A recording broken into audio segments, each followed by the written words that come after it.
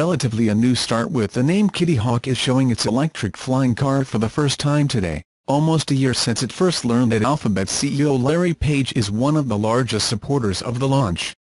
Although often referred to as a flying car, it is obvious now that what Kitty Hawk has been working on for the past couple of years is described more accurately as a human unmanned aircraft carrying. In its debut video, the Kitten Hawk brochure can be seen floating on a lake, which is apparently being used more as a recreational hobby than a practical form of transport, and that makes sense, bearing in mind that it is going to be a time before vehicles of this type will never appear on the roads or, more accurately, in the sky.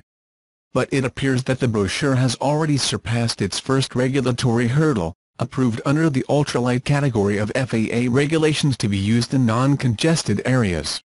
Kitty Hawk says this first version of its all-electric flying vehicle is designed to fly on water. The Hawk Kitty brochure is a new, all-electric plane. It is safe, tested and legal to operate in the United States in non-congested areas in the ultralight category of FAA regulations. We designed our first version specifically to fly on water. You do not need a pilot's license and will learn how to fly in minutes. We have publicly revealed the prototype work in April 2017. The official brochure will be available later this year.